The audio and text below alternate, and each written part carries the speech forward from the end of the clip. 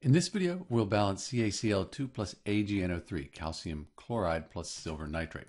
Let's count the atoms up. We have 1 calcium, 2 chlorines, 1 silver, and then because I have this nitrate, this polyatomic ion NO3 here, and then I have them here, I can just count this as one item.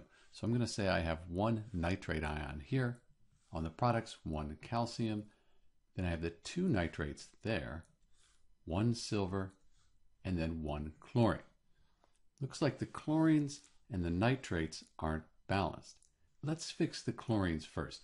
If I put a 2 in front of the AgCl, that means I'll have 1 times 2 for the Ag. That would give me 2 of those. But for the Cls, I'd have 1 times 2. And that would give me 2 Cls. So these would be balanced.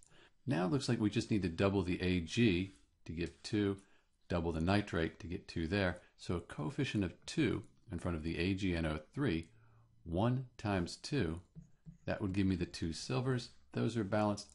Nitrates, 1 nitrate times 2, that gives me 2 nitrates, and those are balanced, and we're done.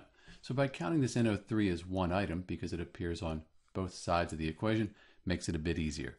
This is the balanced equation for CaCl2 plus AgNO3. This is Dr. B. Thanks for watching.